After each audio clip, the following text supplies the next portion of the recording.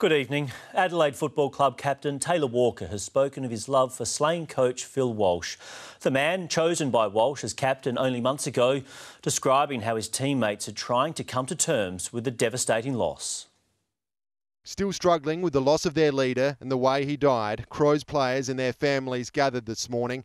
The man Walsh had anointed as captain, expressing what they were all feeling. He was just a great man and one that I started to fall in love with. Taylor Walker giving an insight into how the death of a man they'd become so close with was so very difficult to bear. When you lose your head honcho, it hits you pretty hard. And obviously when we heard the news, everyone took it their own way, but it's a pretty numb feeling at the moment. Like every individual's probably taking it a little bit harder or taking it a bit different than each other. Phil Walsh's wife Meredith was released from hospital today, having been wounded in the stabbing attack that killed her husband in their Somerton Park home early yesterday morning. As you can expect, it's been a very tough time for the Walsh family. I spoke to Meredith yesterday. That was a difficult conversation. I can't even comprehend the grief that she must have. She and her daughter left to grapple with the fact their son and brother Si had been charged with killing his father. Phil Walsh's family home no longer a crime scene today, but watched by a security guard as the stark reality set in for neighbours. It was just a very sombre mood. I mean, the neighbours, I think, are all in shock. We're in shock, it's really tragic what's happened. We just can't believe it. They left tributes to the man they hardly knew but felt compelled to acknowledge. It's just a sad day for football and a sad day for, I guess, anyone. And in that situation, any family man or any family has to go through that. It was very nice. One young neighbour getting back to the game that Phil Walsh had loved. And police reporter Ben Avery has been following the investigation into Phil Walsh's murder. Ben, there's been a breakthrough for detectives. There has, Will. We understand that the taxi driver who police believe spotted Si Walsh at the intersection of Brighton and Jetty Roads in the early hours of yesterday morning has now come forward. So police will be hoping to work with him to try and get to the very bottom of what is a very sad murder case. Now, police have also spent a lot of time gathering security footage in this area. We understand they've taken some security footage from a service station on Brighton Road, and they're now looking at that security footage as also part of this investigation. Now, in terms of any potential link between the drug ice and this case, well, police wanted to make it very clear today that while they can't rule anything in or out, at this stage they have absolutely no evidence that Si Walsh was under the influence of the drug ice in the early hours of yesterday morning. Will? Yeah, thanks very much, Ben Avery. And Phil Walsh's son has been transferred from the Flinders Medical Centre to the state's most secure mental health facility. Reporter Jared Brevy is live at Oakden. And Jared, when did the transfer happen? Will, Si Walsh was transferred here to the James Nash Mental Health Facility in an ambulance yesterday evening. He was heavily sedated throughout the day. He underwent a psychological assessment at the Flinders Medical Centre. He was then transferred to a psych ward and subsequently brought here to this facility at Oakden. It's a place where no one wants to see any family member end up, particularly in these horrific circumstances. Now, let's take a look at Si Walsh's life over the past few years. It was a seemingly normal family which Phil Walsh had taken along as he pursued his football dreams and encouraged his children to do the same. I tell my kids to chase their dreams, so I probably don't want to look back 70 years old and think what might have been. But online posts suggest the path Si Walsh had chosen, at least at one time, was a dangerous one. Si's online posts revealing his experimentation with illegal drugs. On one site he posted about his use of both LSD and magic mushrooms, saying LSD was in his experience great for visuals and that change in perception. But he then shares his greater enthusiasm for magic mushrooms. Mushrooms have changed my life forever. Since my first mushroom experience opened me up spiritually. Psychedelics have helped my game and life immensely. Experts say using one illicit drug often leads to another. Most people start with smoking cigarettes, marijuana next, amphetamines next. And while police have said there's no evidence to suggest Sy had turned to ice in the lead up to his father's death, their investigation continues as detectives try to discover what went so tragically wrong for a seemingly vibrant young man who'd also used social media to share his great adventures. And Sy Walsh will remain here at the James Nash Mental Health Facility until at least his next court appearance on September the 15th. Here he will receive any treatment necessary. He'll be under tight security and closely monitored. Will? Yeah, thanks very much, Jared. The outpouring of emotion has continued at the Adelaide Football Club, with hundreds today heading to West Lakes to remember Phil Walsh. Reporter Eddie Godfrey is there, and Eddie, remarkable scenes. Yeah, that's right, Will. There's been a steady flow of people here all day today, and lots of people continue to arrive here to pay their respects here tonight. This memorial is at least 3 or 4 times bigger than it was when we arrived first thing this morning, and now that they've lit some candles in amongst the flowers here, it's making for quite a sombre atmosphere. An overwhelming outpouring of grief for a man who was admired by so many. Just such a tragedy, and for the club and everybody concerned. Heartbroken fans began arriving at Crow's headquarters from first light. By mid-morning, a sea of flowers, scarves and Guernseys flooded the club's main entrance. I feel sorry for them that they have to continue on without Phil Walsh. He's been with the club for only a short time, but he's made such a big difference to the club, and we can feel it as supporters. Among the mourners, 76-year-old Beatrice Short, who caught a taxi to West Lakes to pay her respects. It's very upsetting. Deep down you feel as though that you're a part of that team.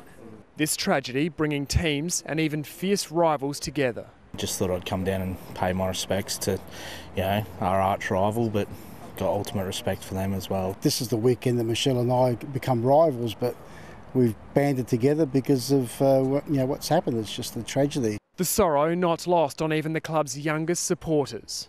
I put a few things down, and one of them was a football, a hat, and a poster. And why did you want to do that? To remember the coach. You don't know what to do, like the Crows don't have a coach, and all the players wouldn't know what to do. Phil's united all of Adelaide. He's a great part of both clubs and a lot of other clubs. While some lifted their spirits with a kick on the reserve, a few players quietly stopped by but opted to keep their distance. Crow's great and board member Mark Rasciuto also grieving a mate and a colleague.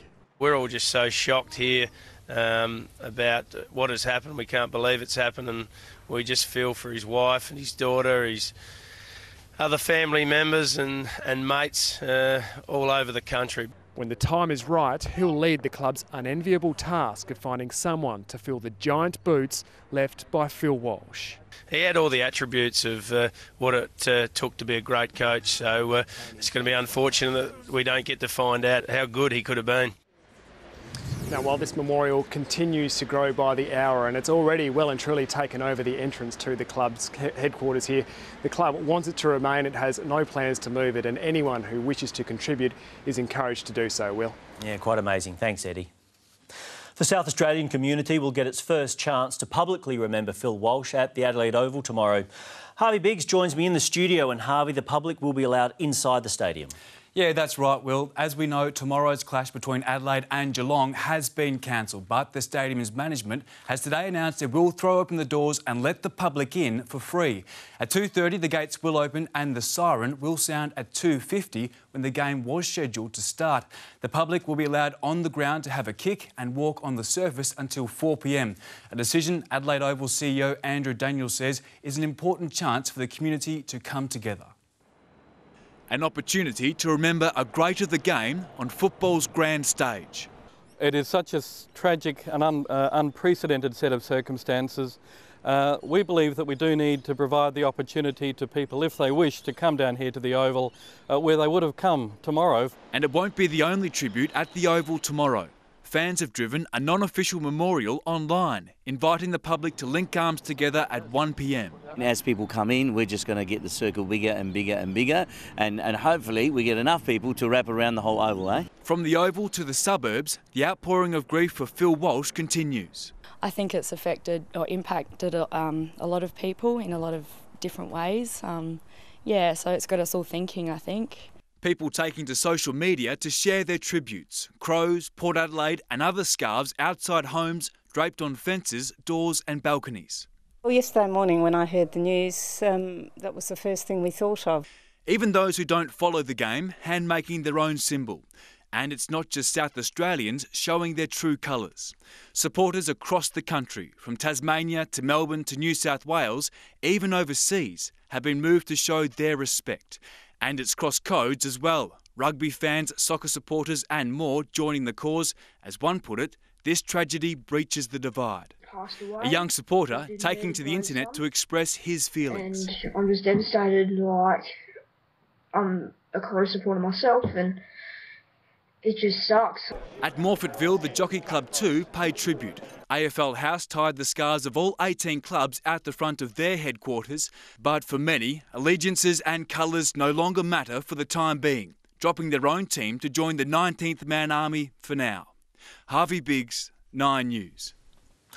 The sporting world has stood silent, remembering a football great who devoted his life to the game. From country ovals to the MCG, the 55-year-old was honoured. Phil Walsh's legacy stretching far beyond the AFL world. When the final siren sounded, there were no celebrations, no team song, just a touching tribute from the Hawthorn and Collingwood football clubs. This is something we've never see in our game, and just the players and the coaches showing their support, showing their unity. It is a very emotional scene. That's amazing. Last night's show of solidarity set the tone for the weekend.